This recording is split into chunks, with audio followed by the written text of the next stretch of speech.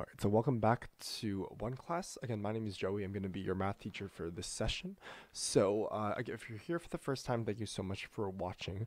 What we're doing here at OneClass is we're providing online resources and videos basically for all students and all learners. And what we're doing is we are here at OneClass. What we're doing in this session is we're verifying solutions to frequently asked questions in secondary level and university and college level mathematics and in chemistry. So my job here today is I'm going to verify some solutions for you. I have about 10 questions that range from basically grade 10 math all the way to grade 12 calculus. So we're going to go over the questions. I'm going to teach you the concepts behind those questions, and we're going to break the solution down from by parts to hopefully get through to you guys about what the thinking behind the question is and what the rationale in answering the question is. So, my name is Joey. I'm currently a secondary school educator in Ontario. My specialized subjects and my teachable subjects are indeed chemistry and math. So I'll be able to help you out through this journey of answering questions. So, without further ado, let's get started on today's problems. I have 10, or I think I have 11 of them through in this kind of a collection of questions here. So let's look at number 1 here. I'll give you some time to think about this question as well. So it says here, the sequence is defined by the formula f of n plus 1 equals f of n minus 3. If f of 4 is 22, what is f of 1? So let's look at the question here. It's asking us, we have f of n plus 1. Sorry, f of n plus 1 equals f of n minus 3. Asking us if f of 4 is 22, what is f of 1? So I'll give you a moment to think about this problem here. This here is we're in this concept of arithmetic and geometric sequences in series, right? So you can think of it as sequences. This is specifically a sequence, so a sequence, and then you can think of it as arithmetic or geometric. In this case, it would be arithmetic sequence specifically, but we're in this idea of sequences in series, where the one term would affect the next term, and so on and so forth. So we have a sequence here, and this is kind of our sequence. Our arithmetic sequence here, we're given f of 4 is equal to 22. We have to find what is f of 1. So I'll give you a moment to think about this question, and then we will reconvene and answer and look at the question as well. If you're stuck, you can always see what the sample solution as well to see how you would get this problem here. So, or how do you answer this problem here?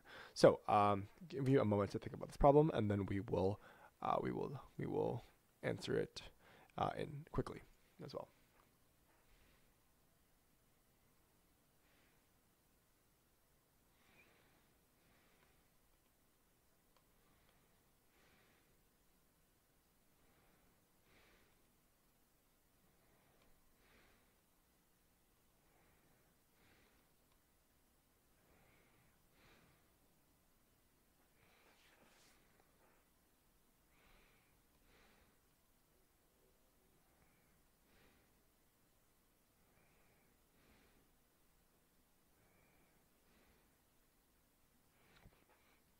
So let's think about this problem. Let's break it down into a couple parts here. So we have f of 4 equals 22, and we can actually sub f of 4 in for f plus 1, right? So if we know that f of 4 is 22, we can say that here this is simply just f of 4 here is simply just 3 plus 1, right? So we know that n here would equal 3 in this case. So I'm saying here if n equals 3, therefore, and we're given f of 3 plus 1, which is 4, equals f of 3 minus 3, right? 3 minus 3, right? We know f of 4 here equals f of 3 minus 3. We know f of 4 here is 22, right? As given in our sample here. So it says 22 is f of 3 minus 3 here. So we're going to work backwards, and we're going to figure out what f of 3 is from f of 4.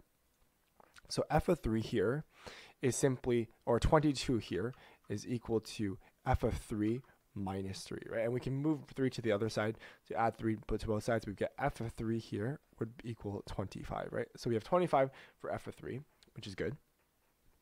And now what we can do is we can solve for if n equals 2, right? Because if I have here n equals 2, then we have f of 2, let me do some black, sorry. We have f of 2 plus 1, which is 3, and we know that. So f of 2 plus 1 equals f of 2 minus 3, right? And we know that f of 2 plus 1 equals f of 3 equals f of 2 minus 3. And we know that f of 3 here is 25 and equals f of 2 minus 3.